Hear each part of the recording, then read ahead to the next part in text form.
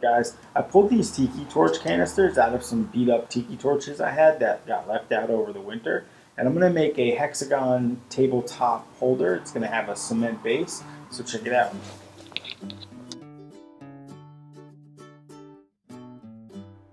I started by making the form for the cement. I used some scrap picture frame material, and I took it over to my bandsaw and I set my miter gauge to 30 degrees to cut the pieces for the hexagon.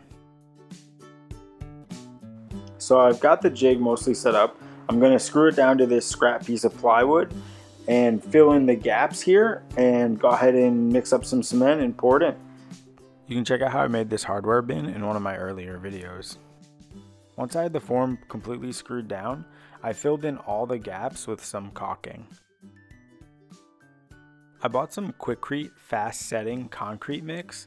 I definitely wouldn't recommend getting this for this type of project. It had a lot of big rocks in it that I ended up sifting out.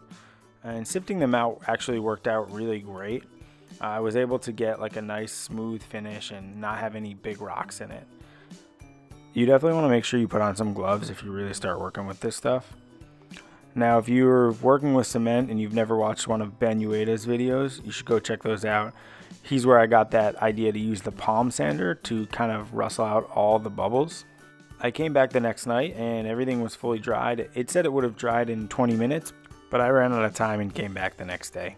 It mostly came right out. I did need to use a putty knife there to get it off the plywood, but for the most part, not a lot of bubbles, and it was pretty smooth all the way around.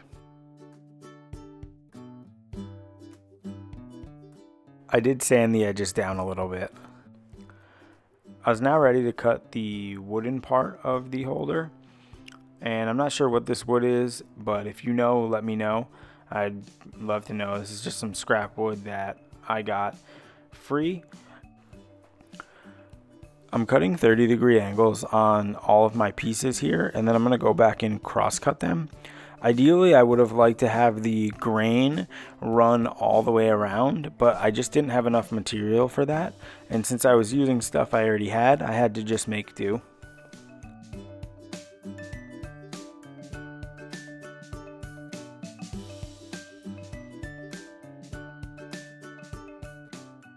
This was the first test fit I did, and I knew these pieces were going to be short. I just didn't realize how short they were going to be. I cut the first couple on the wrong dimension, so I figured I would just end up cutting them all that way and hope that it wasn't too short. So what I came up with was to put a little hexagon ring underneath the main piece to give it kind of some contrast between the cement and the darker wood. You'll see what it looks like here in a minute, and I think it came out pretty good for an on-the-fly design. The glue will be plenty to hold this thing together. I didn't feel the need to add any other extra support, so I just glued up all the joints and taped it together all the way around. I did apply a little bit of pressure and did a couple wrappings of tape. I realized that just the square edge didn't really look aesthetically pleasing. I decided to put a chamfer all the way around the top. I'm not exactly sure what angle I put this at. It kind of just felt right, so I just went with it.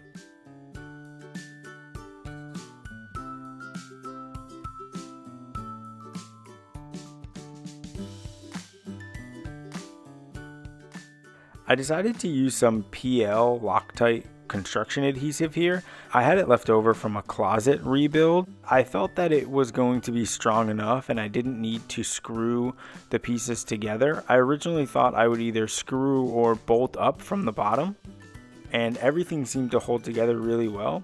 I was very careful to make sure I didn't use too much. If a little bit did squeeze out, I was able to clean it up with just some water. Once it dried, I had to use a utility knife to scrape some of it away and touch up a little bit of the black paint. I tried out some different finishes on a scrap piece of wood, and I really liked how the tung oil came out, so I decided to go with that.